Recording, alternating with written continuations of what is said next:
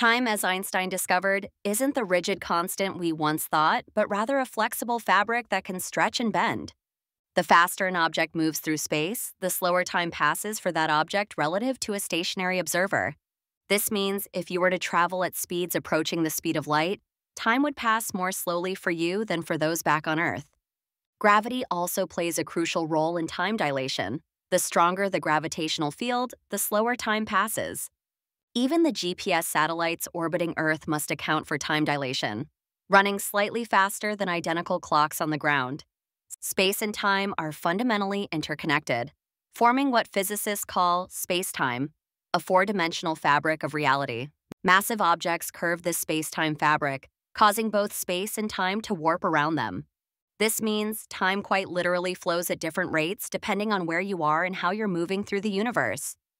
Understanding time dilation has not only revolutionized our view of the universe, but also impacts our modern technology in ways Einstein himself could never have imagined.